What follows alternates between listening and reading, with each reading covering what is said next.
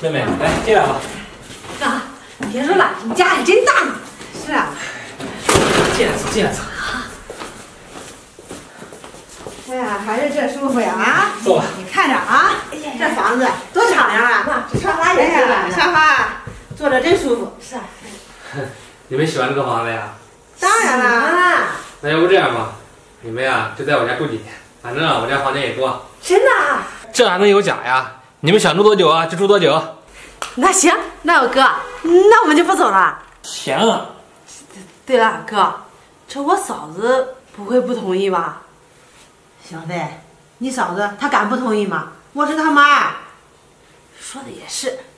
小飞，这点你就放心好了。这个房子啊，虽然是你嫂子买的，不过你嫂子什么都听我的，我让她干嘛她就干嘛。那我们就放心了，那我跟妈就安心在这住下了。行，等一下你跟妈一起挑个房间，你看你们呀喜欢住哪个房间。那行，那我们一起挑卧室去了。行。走。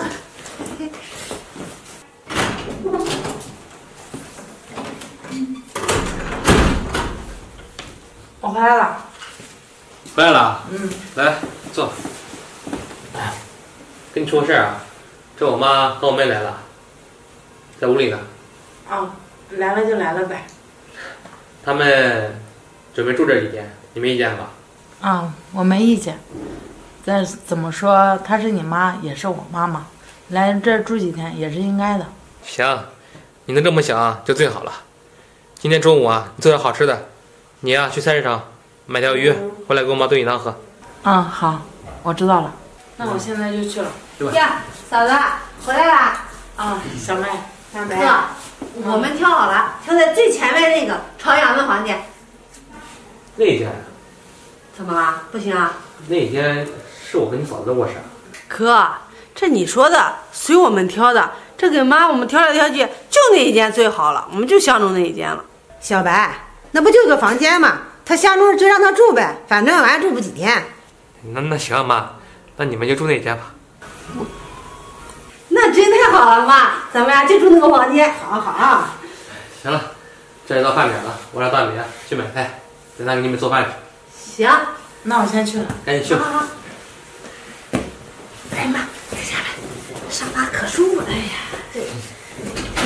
看你们高兴的，这不是没有住过那么好的房子吗？哥，瞧你这话说的，那当然要高兴了。咱们老家那房子，你又是不知道，又潮又小，哪有你这房子大呀？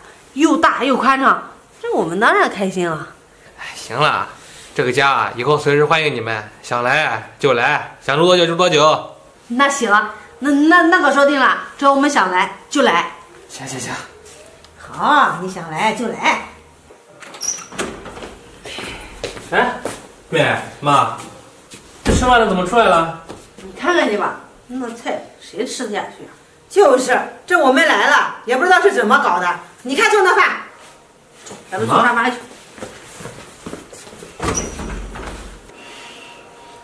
李大美，你给我出来！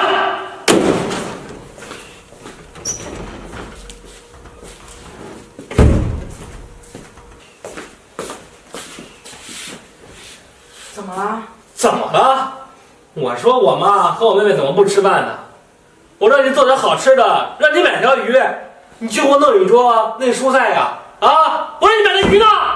嫂子，我看你是不想让我和妈在这住吧，故意这样做的吧？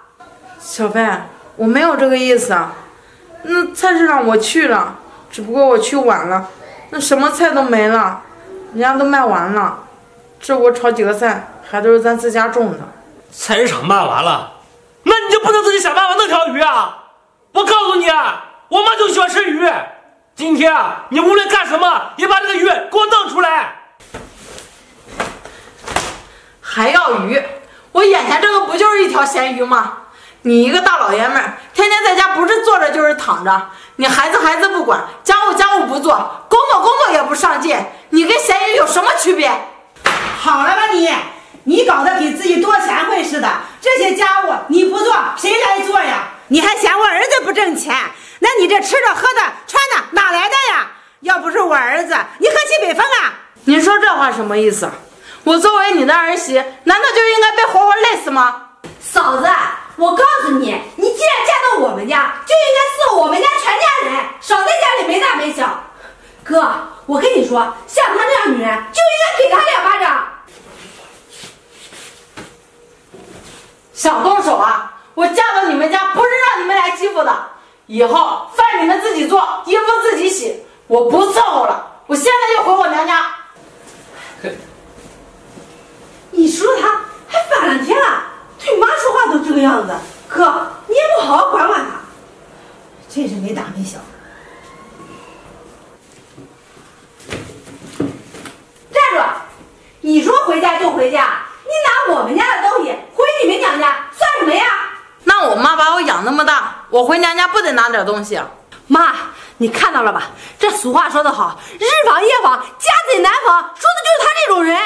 这恐怕又是拿我儿子的钱买的吧？妈，还用猜吗？那肯定是我哥的钱。少拿我儿子的钱来贴补你娘家。哟，哥，他还真的败家呀，还买糕点、山楂汁，这2样东西肯定不便宜，还拿给他们娘家。这么好的东西啊，拿到你娘家呀就浪费了。小姑子，我往我娘家拿东西，轮得着你插嘴吗？你又算个什么东西？妈，他说我，你敢这样欺负我女儿，你嫁到我们家都得听我们的。你闭嘴吧！自从我嫁到你们家，什么活都是我干，那我还嫁人干什么？我自己过岂不是更自在？你别以为你儿子多好似的，别以为谁都配不上他似的。李大美，我虽然平时挣的不多，但是作为夫妻之间，不就应该相互扶持吗？你不说我差点忘了，我们之间还有这么一层关系。这个家我待着还有什么意思？人家合租，还有水电房租可以平摊，一个陌生人下雨都可以为我打把伞。而你呢，作为我的丈夫，你只知道为你妈和你妹妹说话，而我为这个家付出的一切也都视而不见，你们还当作理所应当，这算他妈狗逼扶持。我什么我？你身为一个丈夫，既不能为我遮风挡雨，又不能为孩子保驾护航，你觉得你这个丈夫合格吗？配吗？有资格吗？我告诉你，无论是婆媳还是夫妻，最好的关系就是要理解对方的不容易。哎，媳妇儿，还有，我告诉你们，这个房子是我买的，我希望在我回来之前，你们全都给我滚出去，还有你，一并给我滚出去。嗨，媳妇儿。